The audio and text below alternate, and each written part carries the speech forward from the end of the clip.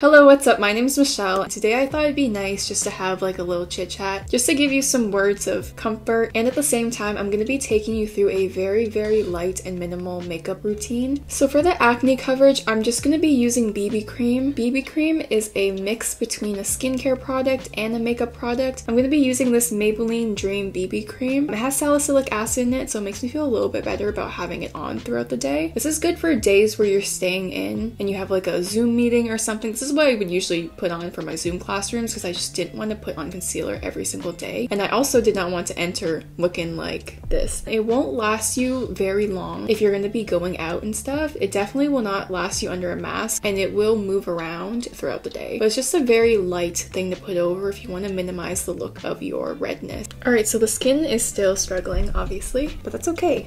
So first off, I'm just going to take my concealer brush and I'm going to take a little bit of the BB cream and I'm just going to dab it on the red areas.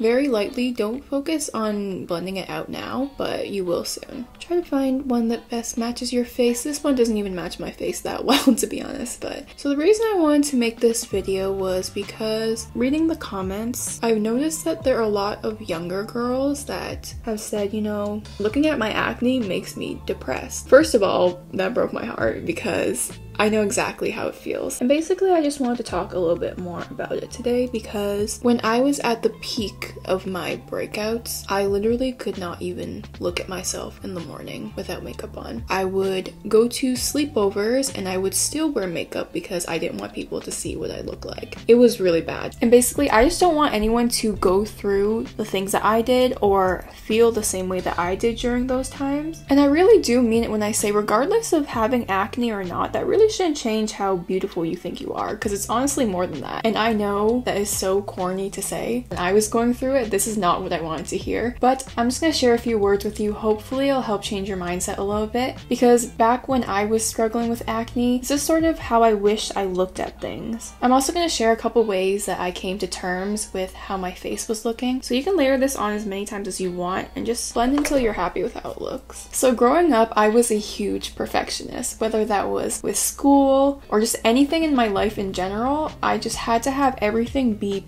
perfect. So when I started to really break out, it was horrific for me. Looking at myself was extremely overwhelming.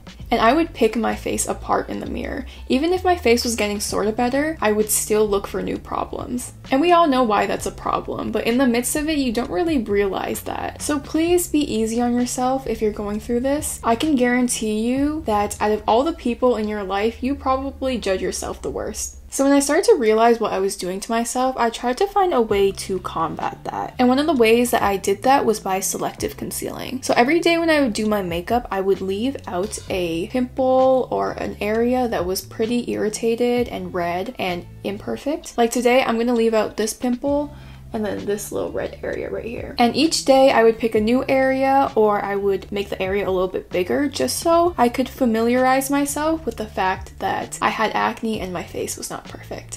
It takes time, and honestly at first it can be really uncomfortable, but slowly I got better at being able to accept my face. But you know, like some days are better than others, and some days I can't really look at myself and other days I'm fine. But that's like everything, you know? Some days you're feeling it, some days you're not. So if you're anything like me, please get rid of this idea of perfection. It's never gonna happen. You're gonna keep on looking for things that are wrong, and things will go wrong on your face, and that's fine. Like, it happens all the time to people. Another thing that also helped me was changing the way I viewed what acne was. Okay, so I think I'm good with the BB cream. I'm gonna show you what it looks like up close.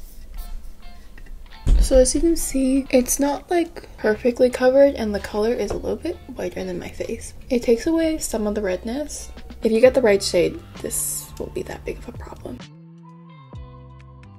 And the reason why I like having BB cream is that it really does not cover that much. It's very light, so you can still see the acne scars under it, which I know is not what you want. But when it comes to my experience, the only way that I really helped myself get over the look of my face was to slowly reintroduce the acne back. Right, so now I'm just gonna curl my eyelashes. I'm going to tell you a story, and hopefully you can find some comfort or solace in it. Back when I was in high school, and this is like peak time where you really do care about what other people think of you, I had 3 huge mosquito bites on my head. Massive.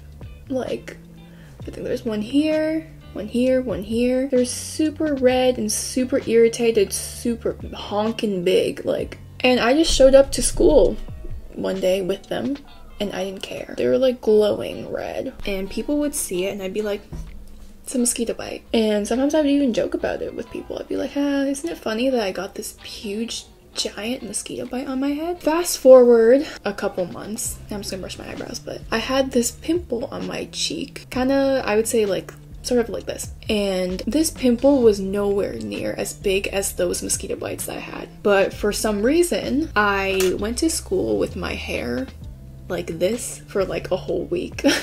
I think about that time. It really didn't matter what it looked like, just the fact of it being a pimple made it like 1,000 times worse than a mosquito bite. And I think about why this is happening, so now I'm just gonna put some powder on my face, and I think the reason that this is happening is because there is an industry that makes billions of dollars off of villainizing acne. When in reality, what is acne? It's a wound, just like any other scrape or scratch that you get. It's an infected pore, basically, which, yeah, it's a little bit different than a scratch, but the concept is still the same. It's a wound on your face, and it gets irritated, so it turns red. But because companies can make money, and so much money, off of you being insecure about something that is so out of your control. You get a scratch on your face, that's not your fault. I got a scratch on my face, that's not my fault. Acne is also nobody's fault. So I think that changing the way that you think about acne and what it actually is very key in feeling a lot better about having it on your face. Because when I think about it, if I get a scratch on my face, for example, and I have before, I leave it. When people see it, I'm not like, oh my god, like you're seeing my scratch on my face. I leave it most of the time, and I'm like, kind of looks badass, right? And this scar, for all I know, could be a lot bigger than any pimple on my face, and it could look worse, it could be a lot more visible and irritated, but for some reason, I would be more embarrassed if somebody saw a singular pimple on my face than a big ass scratch on my cheek. And I think that's a big problem.